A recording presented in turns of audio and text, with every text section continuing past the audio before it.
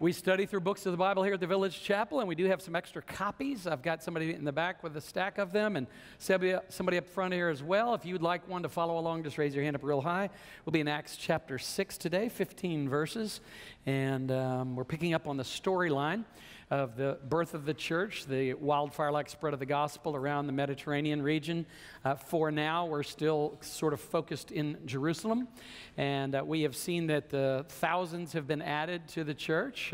Well over 5,000 at this point, could be 10. We don't know exactly how many, but started with 120, went 3,000, then went and added 5,000 more. So certainly we're somewhere in that 5 to 10,000, 15,000 range at this point. A lot of people coming to faith in Christ right there in the middle of Jerusalem. Our New Testament has these three contexts. The political context is Roman. The cultural context is Greek. And you'll see that referenced here in this passage. And then the religious context for much of what happens in New Testament writing will be Jewish. So we're going to be keeping that in mind as we go through this. Now, Peter and John, some of the apostles, have been dragged before the religious authorities of their time. They've been told to be quiet, to shut up, not to speak in the name of Jesus anymore. They seem to ignore that command from men in favor of the command from God. Jesus told them to go into the world and preach the gospel. So that's what they're doing. Now they've had at least 2 encounters with this religious council called the Sanhedrin. And on the second one, the Sanhedrin ordered them flogged.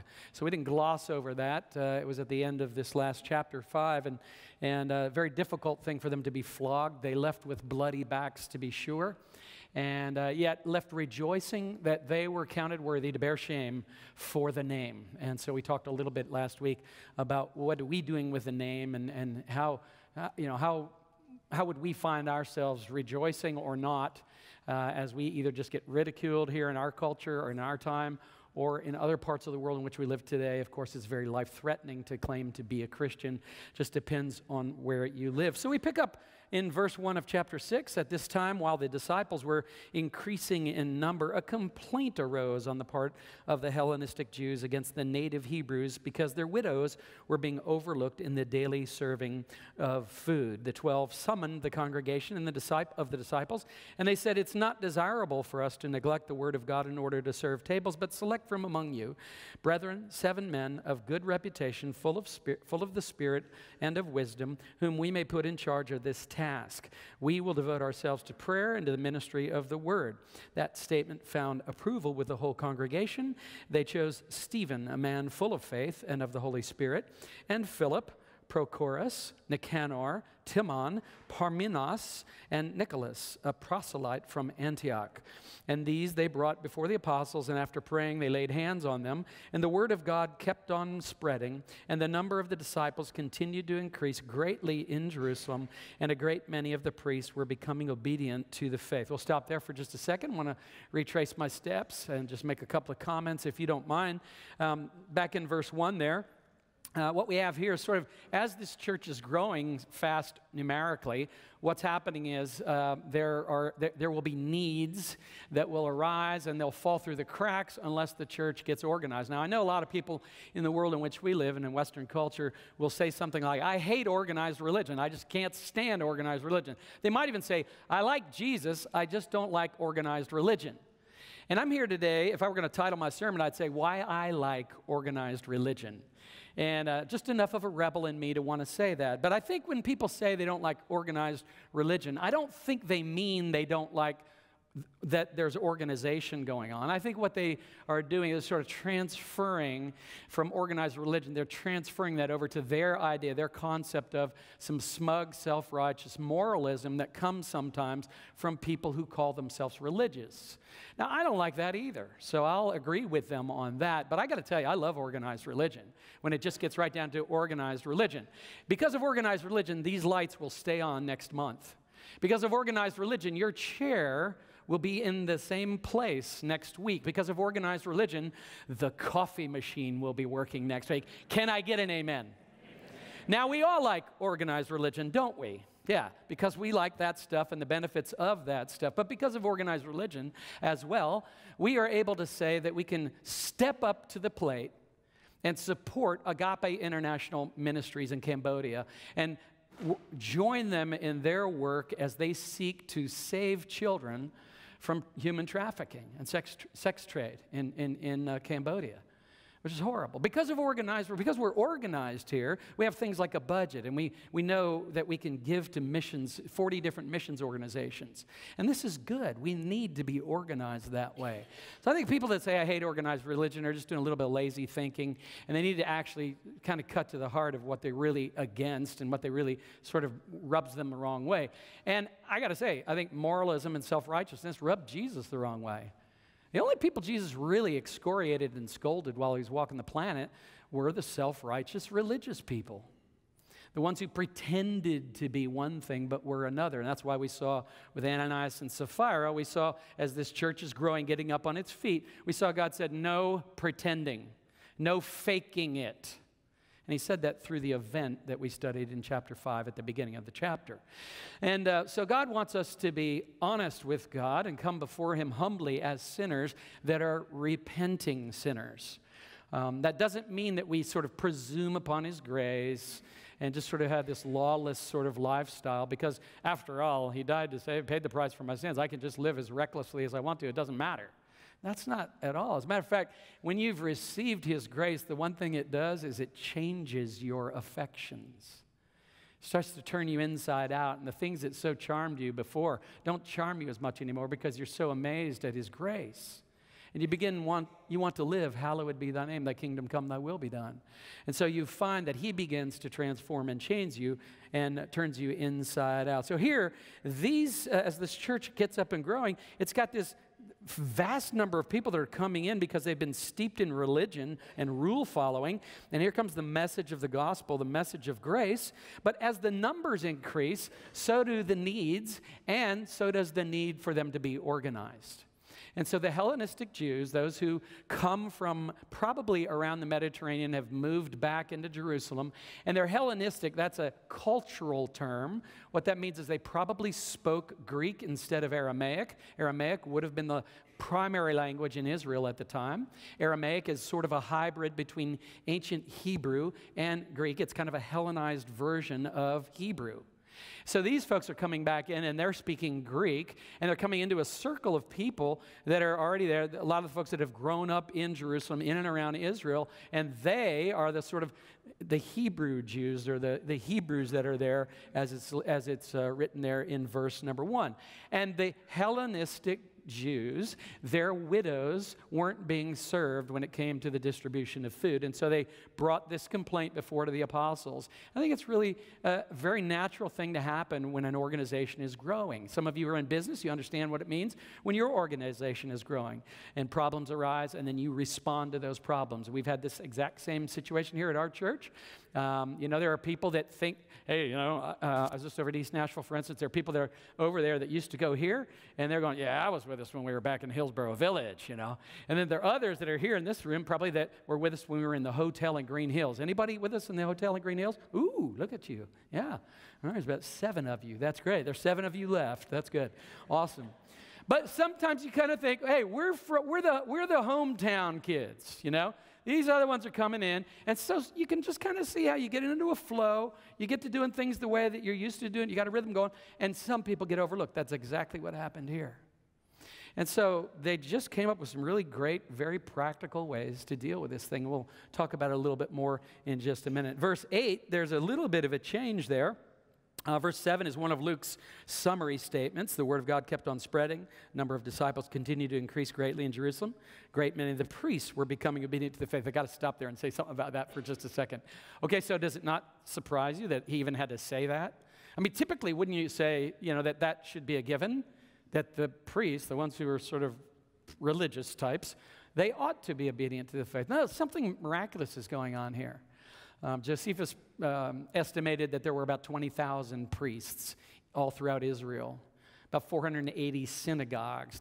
It took 10 Jewish males to establish a Jewish synagogue. And then you had the one temple that everybody came to. The temple was in Jerusalem.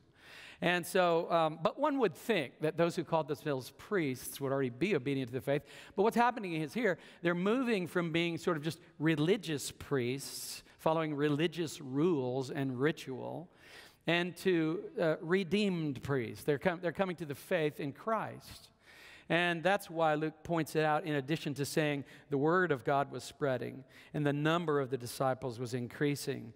And I love it. His emphasis on the word is beautiful too, because even with the apostles, we see them say, we've got to continue paying attention to the word and to prayer. And so we're going to appoint some people to take care of this very practical need. That's great. I don't think they're saying we're too good to serve tables. I don't think they're saying we're too good to be involved in benevolence. I don't think they're saying that at all. I think they're saying this can't be a one-man show or a 12-man show even at that point. 5,000 people is a lot of people. Most churches in the West have about one full-time employee for every 100 members in the church. So here they have about 5,000 people or more, and 12 people cannot possibly even be aware of everyone's name, much less everyone's needs. And so they're wanting to appoint, but that's a smart thing to do. I think it's very good of them. And talk just a little bit about that in just a little bit.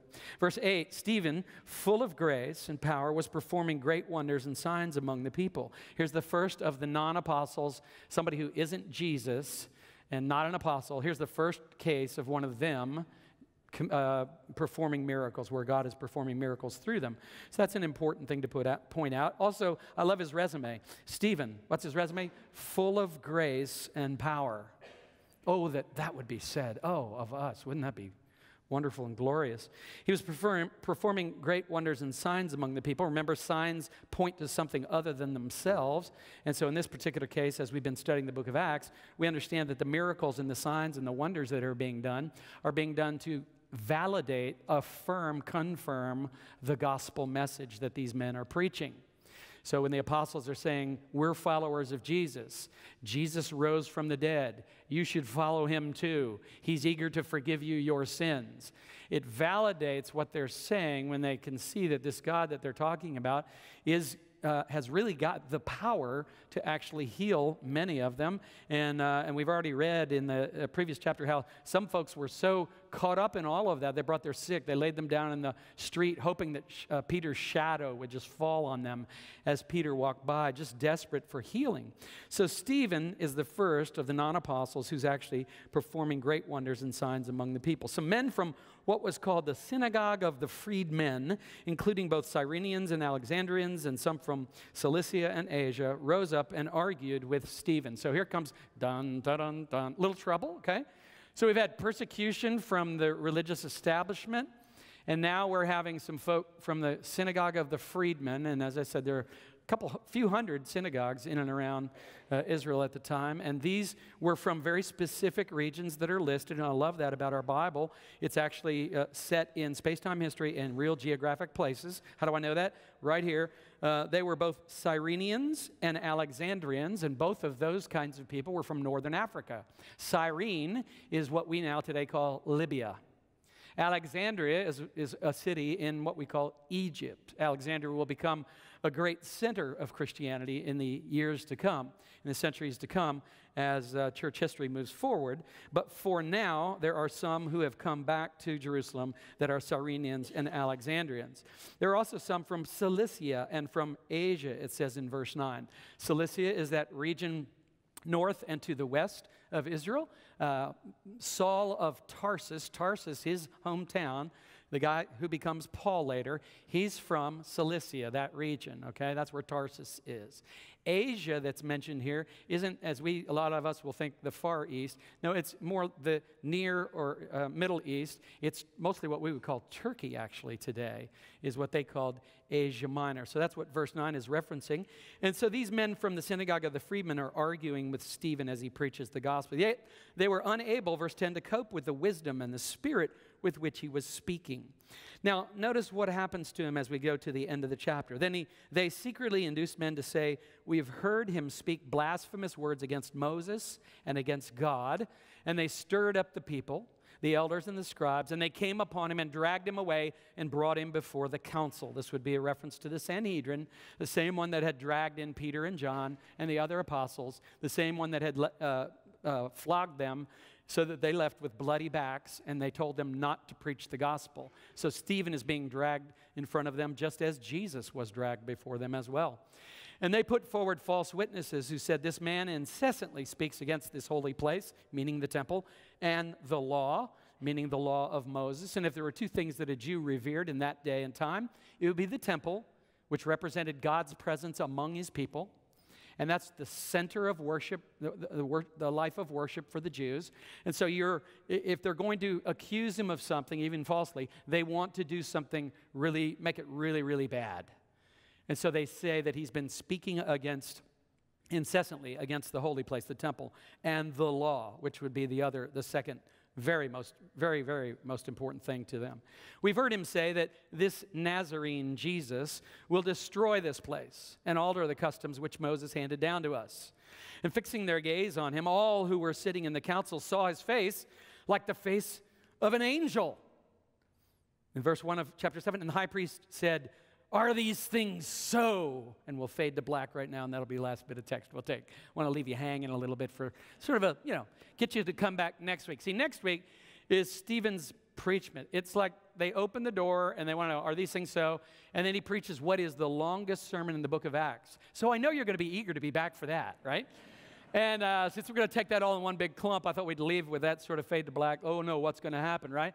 So it's interesting, though, that so much of what happened to Jesus happens to Stephen. I don't know if you caught on to that or not.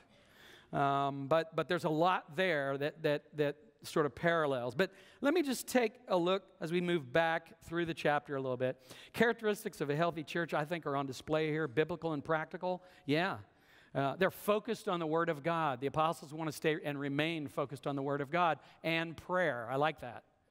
I like it that they're not separating those.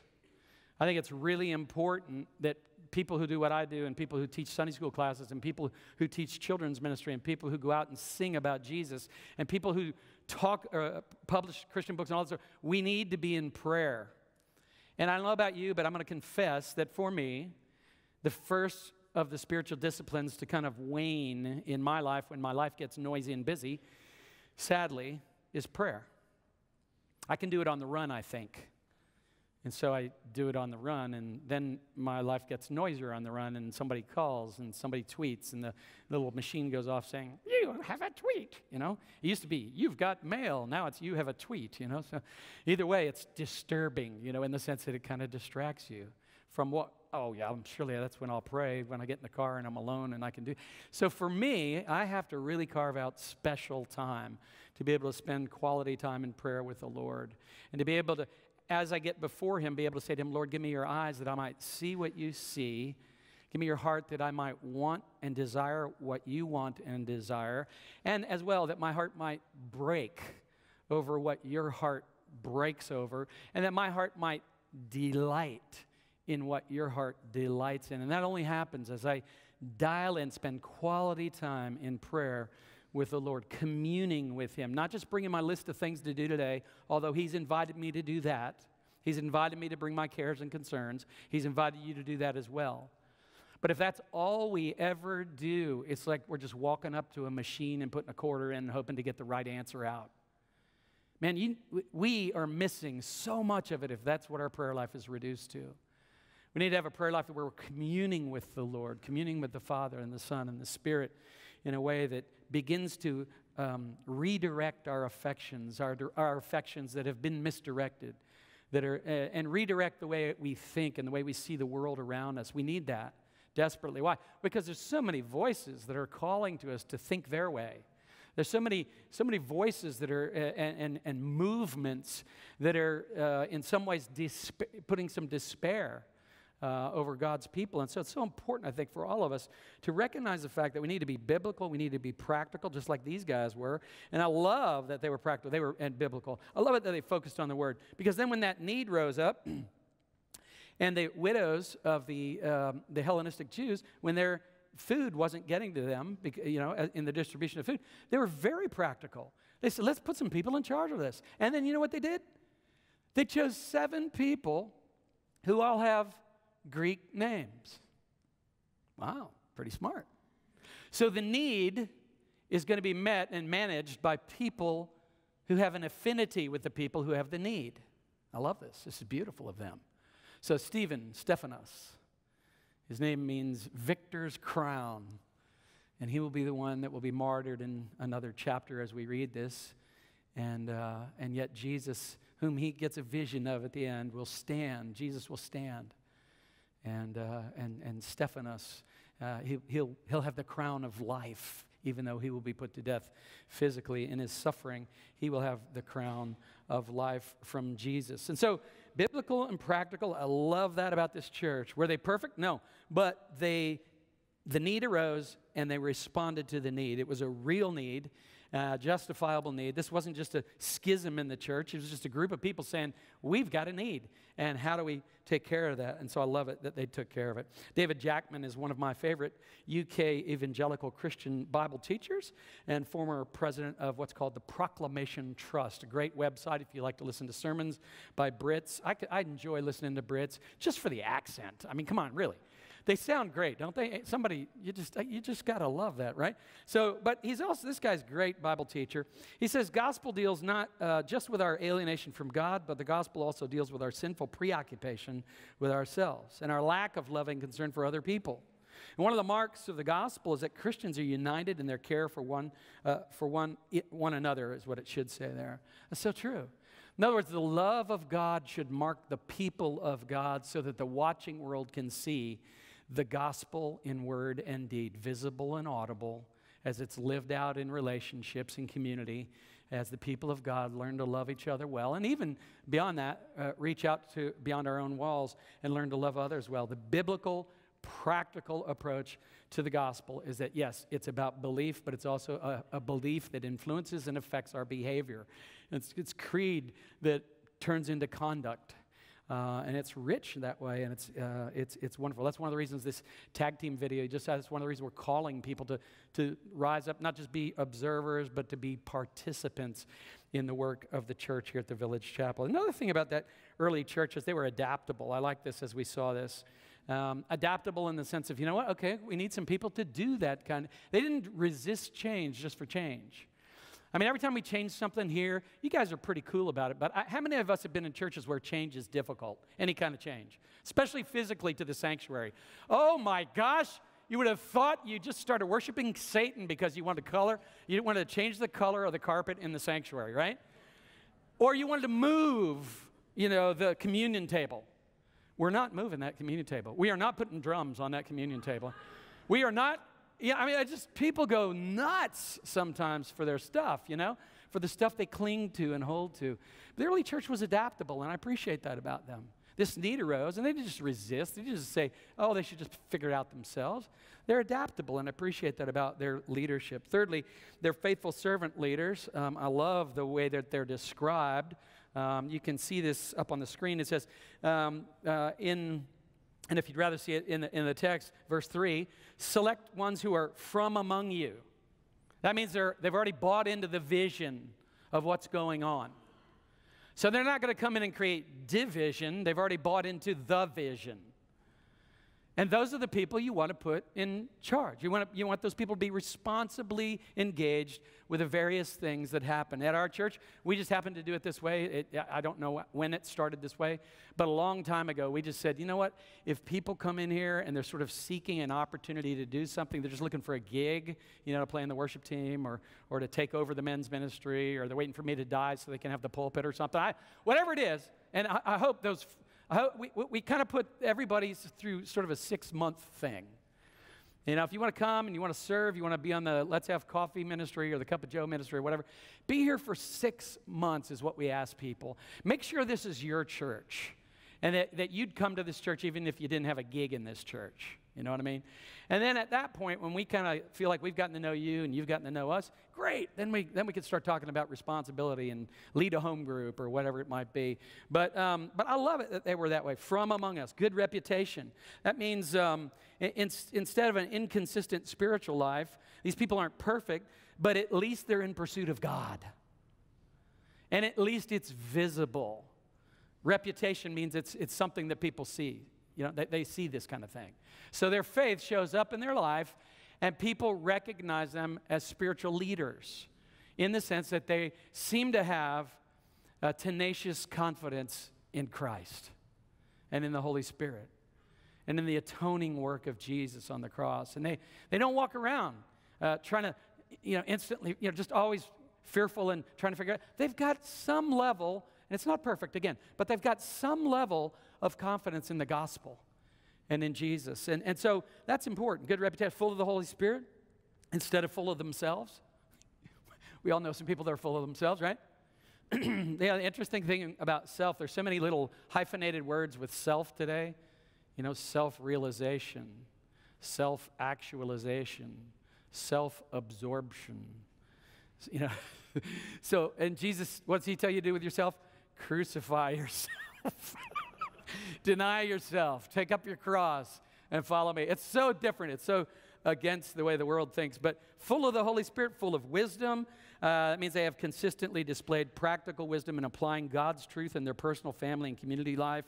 They remain humble, teachable, and learning. They're more like a fountain than they are a pond, of God's wisdom. It's just flowing through them all the time. And that's a good thing. I love that. When they come to church, they don't think of themselves as a guest. They think of themselves as a host. Wow. What would happen if all 350 of you in this room decided to start thinking of yourselves as hosts instead of guests? What do guests want? Guests expect to be waited on. Guests expect to be entertained. Guests expect everything. You know what I mean? And what if we all turned into hosts? Wouldn't that be awesome? We'd just be like all over each other. What can I do for you? How can I help you? How can I serve? What can I do? It'd be an amazing transformation, right? Trustworthy, I love that too, versus those who would take advantage of or seek to establish turf for themselves. Come with a self-serving agenda. There's another self-hyphenated word. Ego-driven, don't think pastorally. They're hot-tempered. They get arrogant. They get huffy. They get puffy when things don't go their way. Listen, it's even 350. We have 5 of these services every Sunday, and they're not all the same size, but we do have enough people that now it has come to our attention that some of you have different preferences than the rest of you. And some of you have different preferences than some of us on staff do. And so sometimes people will come up to us every now and then and say, why do we have to do it that way? Or why? And I remember doing that when I was a kid too. I used to go to the pastor all the time and say, why is it just piano and organ? Why can't we have the guitar once in a while? And then he let us play the acoustic guitar one time. We played like an Evie Tornquist song or something like that. Nobody knows. Does anybody know Evie Tornquist? Andre Crouch, somebody like that, right? So we did those kind of songs. And sure enough, people ran to the pastor complaining about that all the time.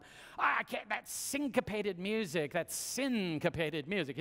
They just kept saying how evil it was and how horrible it was that we weren't singing one of the good old hymns and all that sort of thing.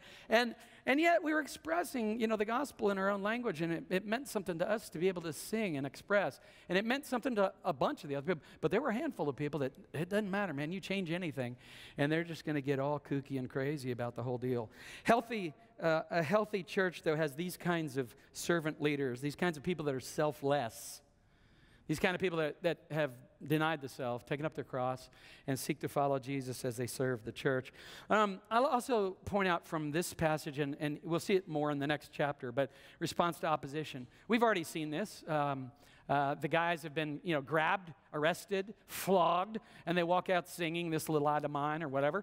And you can't shut them down. Their response to opposition is not to sort of lock and load and go back in and shoot the Sanhedrin guys. No, their response to opposition is to be overwhelmingly joyful that they were considered worthy to suffer shame for the name. I'm blown away by that. That's remarkable. And we'll see this with Stephen as well. He, like Jesus, a bunch of people rose up against Jesus, argued with Jesus, but lost the arguments with Jesus. Same thing happened to Stephen. We just read it. A bunch of people arranged false witnesses against Jesus. They did the same thing with Stephen. A bunch of people stirred up animosity toward Jesus. They did the same thing with Stephen. They arrested Jesus and dragged him before the council. They did the same thing with Stephen.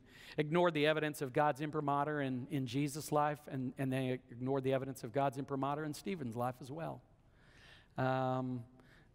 Interestingly, both of Jesus and Stephen will pray that the Lord won't hold this against the folks that were abusing them and putting them to death. Fascinating. No wonder if the Christians made an impression out of all proportion to their numbers. Remember, the Christian faith should have been shut down early on.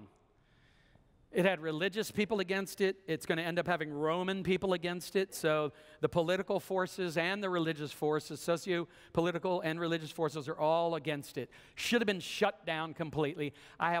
There's no earthly explanation for why we're here this morning talking about this. There is, however, a heavenly explanation for it.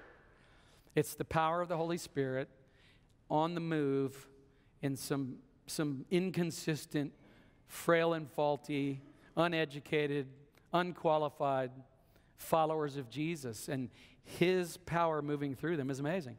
No wonder if the Christians made an impression out of all proportion to their numbers. Conviction in the midst of waverers, fiery energy in a world of disillusion, purity in an age of easy morals, firm brotherhood in a loose society, heroic courage in a time of persecution, formed a problem that could not be set aside, however polite society might affect to ignore it. And the religion of the future turned on the answer to it. Would the world be able to explain it better than the Christians, who said it was the living power of the risen Savior? Henry Gwatkin, from his early church history to AD 313, it was written back in the beginning of the 20th century. Isn't that interesting how that sounds like it was written yesterday? Isn't that fascinating? And yet he's reflecting back on the early church, right? And so many years have taken place since then, but yet we have the same human problem. An age of easy morals, a lack of firm brotherhood, a lot of disillusionment, and even despair, I'd say, epidemic levels of despair in the world in which we live right now. See, people don't understand the cost of ejecting truth.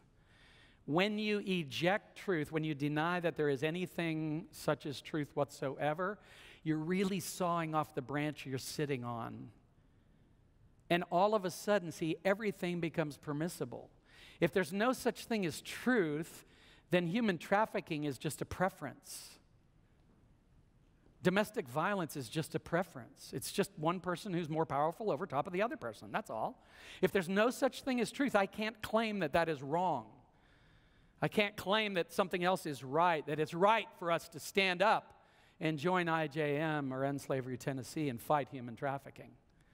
I can't claim that if there's no such thing as truth. But because I believe there is such a thing as truth, and I believe God has spoken, and that truth ultimately resides in a person, Jesus Christ, I can point to him and say, I'm going to follow him. I want to do what he wants us to do. I want to give all of who I am to all of who he is. We don't want to hold anything back. We want to lay it all on the altar and find our identity in him, not in our jobs, not in our politics. And so it's a beautiful thing, and I think that kind of supernatural explanation is exactly what happened. Lastly, a gospel community in motion. That's what we got right here. Word of God being honored, gospel being spread, increasing number of disciples. I mean, look again at verse 7. It's right there in one of Luke's summary statements. Spiritual transformation, people beginning to live out the gospel.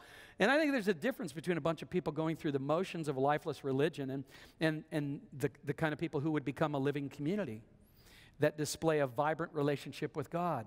And so the evidence of God's grace and power is at work in their lives, and it's just undeniable. And that's, I think, again, one of the reasons why we're sitting here or standing here today talking about this is because they were faithful. They heard the call, they were faithful to the call, and the Lord empowered them to become his witnesses just as he said he would. I'll close with this quote from Milton Trueblood, The Company of the Committed.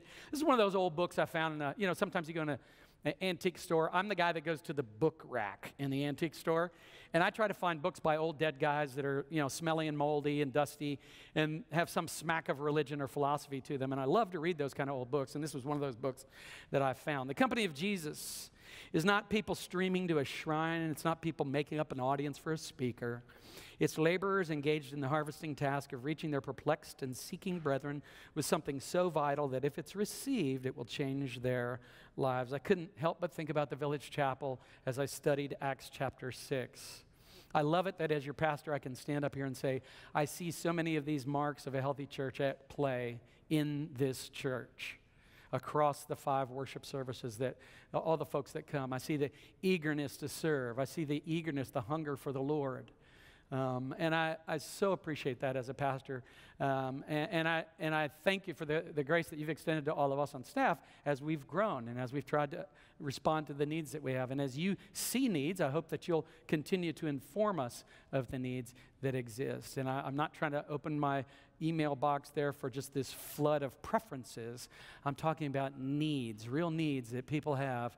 We want to be that kind of church where every knee is bent and every need is met. So let's do that together, okay? Let's pray. Thank you, Lord, for this passage, all that it encourages us to do and to think about. Thank you for, Lord Jesus, the way that you come and transform our hearts and our lives, that you turn us inside out so that we're no longer self-centered, self-absorbed, but that we can become, as we trust our hearts to you, we can become selfless and God-centered and others-centered in the way we conduct our lives, in the way that we give, in the way that we give of our time and our resources. Lord, make all of us, turn us into your sons and daughters, that we might actually begin to look like you. Our hearts would actually resemble your heart, and that there would be this undeniable love of God on full display, and this unquenchable sort of hunger for your word and for prayer and time and communion with you, Lord, that we might, through those gifts that you've given to us, Lord, that we might be transformed more and more, growing from grace to grace. In Jesus' name we pray, amen.